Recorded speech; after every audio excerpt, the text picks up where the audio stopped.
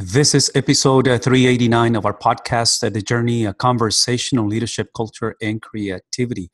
Today is a special day. I have a special guest that is going to come and join me for a special conversation. My brother, D.P.Hernandez. You're going to hear about his background, what he does for a living, and then specifically the ministry that he has globally. I mean, this brother is something special. I've been blessed to engage into beautiful conversations and to see God at work and through him and in him and his beautiful family as well. Today what we're discussing, we are navigating the scriptures together with a specific topic over the issue of peace, joy, the understanding of how we face the reality of the coronavirus. How do we witness to one another and testify of the goodness of the God of the Bible? So today, I want to thank you for joining, and you guys are in for a treat. God bless you. Today is Friday, March the 27th, and I have the privilege to have a quick conversation with my brother, David. David, it's good to see you, brother. Would you mind introducing yourself for us today? I'm very happy to be talking with you, Vidal, and I'm glad that we're able to communicate in this way. And it's been I'm David. I'm an obstetrician gynecologist, been here for about 15 years in the Valley, and saw patients today. And I'm sure as you as a minister and a pastor, you're getting a lot of questions. So there's a lot of anxiety, just sense of despair and hopelessness. And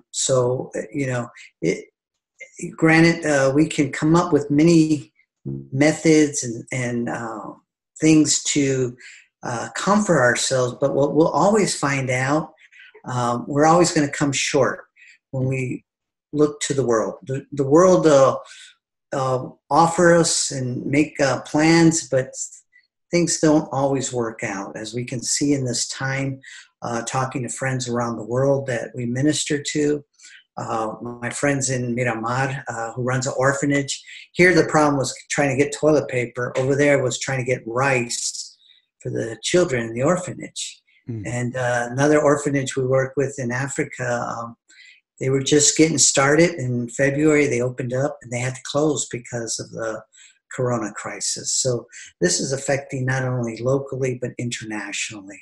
So I think it's very appropriate that a pastor and a physician come together and presenting the answer to us believers that are disciples of the Lord Jesus Christ. And although our vocations are different, that's definitely part of the case here, David. One thing that you and I have in common is the passion that we have for the gospel, the passion that we have for souls, but specifically for the local church. I know you travel around the world, and you mentioned that where you get to work with pastors and work with seminaries and local churches. And tell us a little bit of what you've been doing lately when it comes to your studies. I know you're a medical doctor, but when it comes to your theological training, what have you been doing lately? Well, I went to a conference some time ago, and I learned that 90 to 95% of pastors around the world have no formal training. And I was going to seminary, and so I thought that I would love to do that, to be able to share and to serve and to minister and to disciple pastors around the world that are less fortunate, don't have the technology or the literature. They have a Bible. Some of them didn't even have Bibles, the ones I've come across. And to be able to present the Word of God in such a way that they're able to minister to their congregation and evangelize and disciple at the local church as well as in their communities. And I'm very excited about that. And I've been doing that for about 12 years now. And that's brought a great joy to me. That's unbelievable. That's wonderful. And thank you for what you do. Thank you, because I know the kingdom is a lot better because of you and your investment and getting to know you and listening to the stories that you come back with and then seeing your family just at work is always a blessing. Now, today, what we want to do is to spend a few minutes just, again, looking into the scriptures, and specifically, when it comes to the issue of, again, this pandemic situation, which is chaotic, and even as we record this podcast, for us in South Texas, because you and I, we both are here in the Mission area in South Texas, we officially began today our lockdown, shelter in from our officials, and we're following instructions. We're trying to obviously, restrict ourselves from going outside and the social distance and all that kinds of stuff. And all those things are important and they're necessary. But ultimately, David, when it comes to the antidote, when it comes to the actual, navigating this uncertainty, this unprecedented, experience that we see in today's culture and the world, where would you go in the Bible? What would you look at in the scriptures as we see God or Jesus, the Holy Spirit, speaking to the people of God? Well, there's so many passages in scripture, but I want to zero down on one. It's found in John chapter 14, verse 27. And I'll read it, and then we can expound on that. Mm-hmm. Peace I leave with you. Peace I give to you. Not as the world gives do I give to you. Let not your hearts be troubled, neither let them be afraid. And I can rest on that because we see in John chapter 13, 14, 15, and 16, Jesus is with his disciples in the upper room. And he's making these promises. These are promises to the disciples. And he's telling them that where I go, I prepare a place for you. I will return. The Holy Spirit. I don't leave you as orphans. I leave you the Spirit of truth. And then now he's talking about peace. And in chapter 17 in John, it says, and Jesus is praying to the Father. This is the true Lord's Prayer. Mm-hmm. And he says, not only these that are with me, but for those that will believe. That's you and me as mm-hmm. believers mm-hmm. that Christ gives us. And what's so amazing is this is Jesus speaking of giving peace right before he's going to the cross, right before he's going to carry all the sin and transgressions of the world on him and be on the cross, brutally tortured and beaten. And Father, why hast thou forsaken? This is what's coming. Mm-hmm. So there's so much going on here. And I believe as believers, we can focus on these scriptures and be reassured on the word of God because it's a promise that Jesus gives to his believers.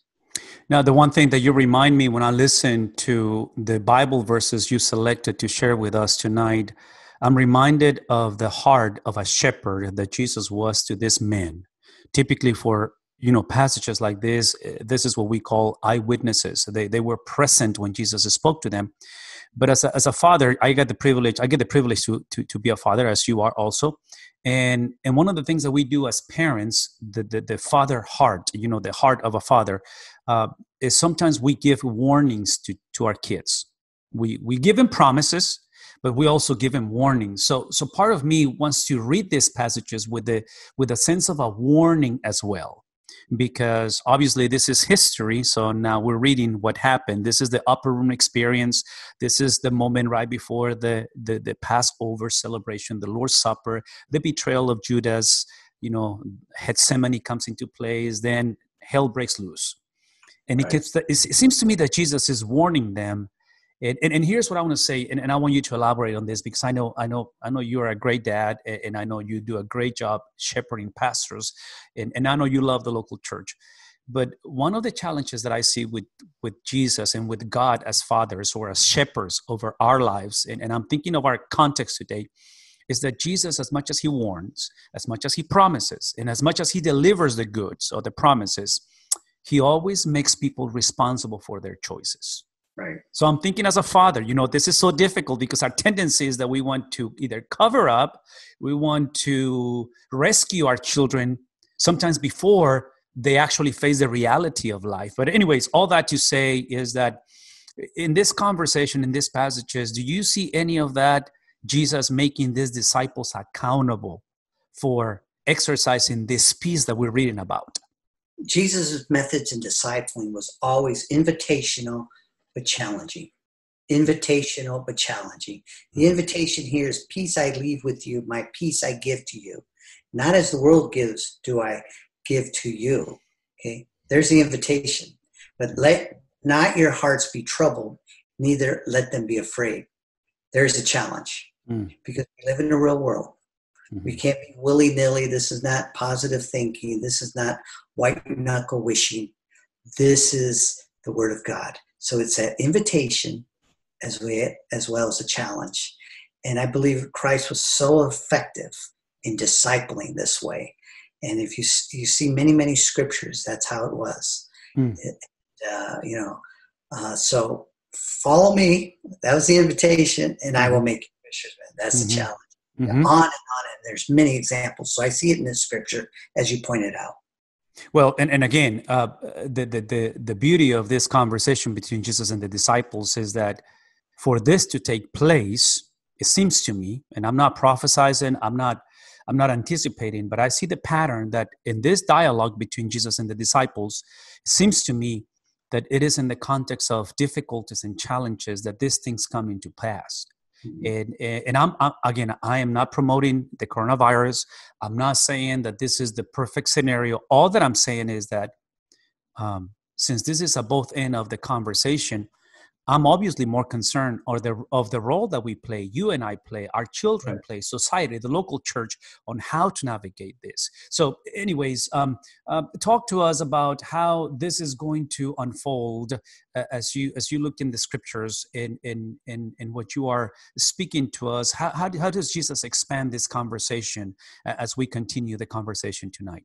Well, see, when he's talking about this peace I leave, this peace I give to you, we have to understand. And in Romans chapter 4, 24 to 25, we have to understand that we were enemies of God. So what Jesus is talking about, we have a peace with God. Let me just read some passages and that'll illuminate. But for ours also, it will be counted to us who believe in him who raised from the dead, Jesus our Lord, who was delivered up for our trespasses and raised for our justification through Jesus. Okay, and then in Romans 5:1, therefore, since we have been justified by faith, we have peace with God through our Lord Jesus Christ. That is paramount. We have peace with God. When someone talks about peace, they may say that's the absence of anxiety, the absence of turmoil, the absence of crisis, the absence of sickness. But no. We have peace with God. And that is so refreshing. That's so reassuring as us believers that we have peace with God.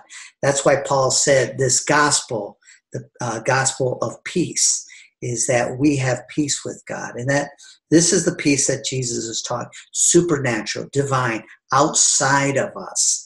This is what God has done through Christ. It's not something that if we believe more or we don't believe, this is what God has done. So let me ask you this question, because this is such a crucial conversation for our context, and I think it was for the context of, again, going back to the disciples. Now, Paul is speaking to the church in Rome over a subject that has to do with the justification component. And it is no irony that the concept of justification, the doctrine of the justification, goes side to side with the concept of peace. And I'm bringing this up, David, because it seems to me that the justification component and the peace component, if they are intertwined, if they are kind of a one experience altogether, my understanding of this is that this is something that God creates, brings into the picture, provides. The word that we typically use in theology is imputes, accredits to us, before there is change in our lives, in a sense of behavior. And I'm saying this because, unfortunately, when I read some things on social media, a lot of people see the context that we're in based on either the judgment of God, the anger of God, the discipline of God. And there may be some truth to that. Obviously, I don't know exactly how this is unfolding and why this is happening. But all that I'm saying is that I feel that sometimes people, the undercurrent of those statements is that if we behave, God will bless. If we misbehave, God will punish. And all that I'm saying is that is not the biblical component of peace, because to me, this justification and this peace, they both seem to be forensic. That's something that God gives us, not because we're going to become a better version of ourselves, but in spite of what we do. To that, what would you say, brother? Well, let's read Romans 5:10 and 11. It says, "For if while we were enemies, we were reconciled to God by the death of his son, much more now that we are reconciled, shall we be saved by his life." See, we were enemies. Christ did this. Christ died on the cross. He brought peace with God. He didn't wait for us to not be sinners. He did this while we were sinners. Mm-hmm. And in Romans 5:11, it says, "More than that, we also rejoice in God through our Lord Jesus Christ, through whom we have now received reconciliation." Now peace and joy. See, this is what torments people. This is what's tormenting people. I mean, medically speaking, people, anxiety, the depression, the worries, the hopelessness, there's a void in us. There is no joy. There is no peace. Peace that we're talking about, peace with God. Only God can give this through Jesus Christ. And this is what the world is seeking right now. And us as believers, granted, everything that's going around with us, we can rest that God is sovereign and peace. And now we have joy because we have peace with God. And because that we've been justified, nothing deserving, we have the peace of God now. Mm-hmm. That's a beautiful thing. I don't know if you ever went to court or wherever and you had favor with the judge. I did when I was younger. And had no peace with the judge. Yeah.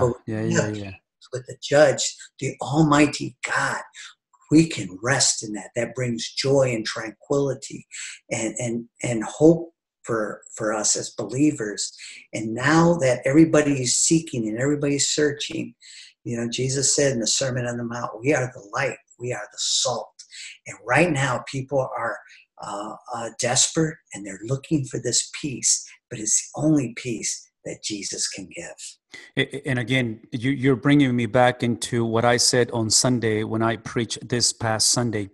And I'm going to say it again this coming Sunday, in a sense of this concept of a peace that comes from Christ, or in this case, the joy. Now you're using the word joy, but part of this has to do with a legal status, with not based on the circumstances only, although it matters, but it's the legal status that, again, going back to Romans and the justification component, when it comes to being justified with God and having peace with God and having the joy of God, implies that not only that we have been forgiven, but we also now we have a status before God, in spite of our circumstances, that we are perceived and seen by God as someone that has never sinned. And then I'm also reminded, because part of this brokenness and part of the being enemies of God is that we violated the law. We violated the commands of the Lord. So in this case, when it comes to this forensic justification, forensic joy and peace, now implies that because of the forensic agent, which is Jesus, so it comes through Jesus, now we are seen legally as someone who has completed and fulfilled the law. So God sees me as an actual person who actually obey all of the commandments, which I haven't, but Jesus has. And then the last thing that I will say, David, and then we'll go into the last part of our conversation, which is one of the most attractive things, is in this whole concept of the forensic component, is now that God sees me as a family member, as part of the family of God, which again comes into the joy, into the experience of just having Jesus as part of that. David, as we close our time together tonight, talk to me about now, how do you bring this into a closing? What would you say to the average, person, young man, maybe, the person who is on that 70-year-old mark, 65-year-old mark, 80-year-old mark, maybe the third generation that we find ourselves. What would you say in closing tonight? Well, so now that we have the peace, we're peace with God, peace of God, we can trust in God, just like Jesus did before Pilate. Pilate was upset because Jesus didn't answer his question. And Pilate basically is telling him, do you know who I am? And Jesus is like, only what my Father will allow you to do. So that is trust. I mean, amazing trust, Jesus. Trust the Father. So this peace, this joy brings trust, and rely on God is in control of all things. And whatever happens is God allowed it. And what he does not allow, he will not allow. And how does that all come? Is by walking on the path of righteousness. You see, because you're overjoyed. You have this joy, you have this peace, you have this trust, you have a heart of thanksgiving.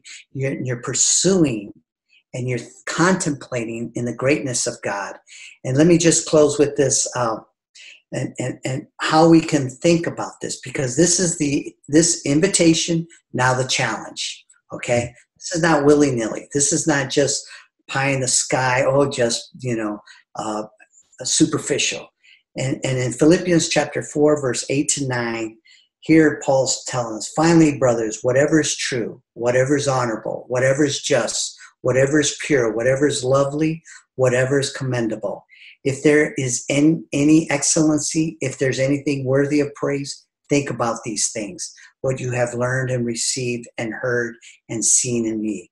Practice these things, and the God of peace will be with you. God is good. God is holy. God is righteous. As you dive into the scriptures and you have a high view of God, the sovereignty of God, the character of God, that will lift you up, and seeking the kingdom and all his righteousness, and these things shall be added unto you. So peace brings joy because we trust on the path of righteousness. And as believers, this is an encouragement. This is a promise, the invitation and the challenge. Let us be a light. Let us be a salt, pointing to the one who gives, the only one that can give true peace is our Lord Jesus Christ. You are killing me with these Bible references, brother, because I have to go back in my mind and remind myself that Philippians is one of those prison letters. So this brother is speaking from some of the most challenging and difficult times in life. Speaking of the author, Paul, in writing to churches who they were in a lot of turmoil as well. So definitely this is something that we have to take into serious consideration. David, what I want us to do before we close our time, I'd like for you to lead us in prayer. I'd like for you to pray because, again, you're in the front lines of the reality. You're seeing patients. You have a lot of friends, a lot of folks that are working alongside with you, from nurses and office managers, and you guys. I mean, come on, you're facing this reality. So would you pray for the medical field? Would you pray for our physicians? And also, would you pray for those who are actually going through the actual illness of this virus today? Okay. Father, we just come to you in the honor, giving you honor and praise. We come to you humbly, Lord. We come with a heart that's broken because of a broken world, Lord. Lord, glorify yourself in this time of crisis. Glorify yourself, Lord. Reveal yourself, your splendor, your glory, your mercies. Lord, I ask you for my colleagues and the physicians and the nurses and all those that are involved in healthcare, Lord, that we come to a standstill knowing that you are the physician of physicians, that we can look up to you and give us hearts of grace and compassion and mercy as we take care of patience, dear Lord. And God, I ask you for those that are ill, glorify yourself, Lord. Glorify yourself in healings and salvation, bringing honor and glory to you, Lord. And I ask you for my brother who's a pastor, my pastor Rick, and other pastors, that comfort them as they're comforting many other people, Lord. And Lord, that the believers, those that are your children, will stand up and be a light and the salt in this world, and glorify yourself, that all can look to you, as there is no other God. You are holy, you are righteous. We love you because you first loved us. And we ask you this in Jesus' name. Amen. Amen. Brother, thank you for your time. Truly appreciate you, David. Thank you, Vidal. And this is wonderful. And may who hears this be blessed and just rest in the peace of God, and just think on the beauty and the magnificent God that we have. Thank you, brother. God bless you. God bless. We'll see you. Bye-bye.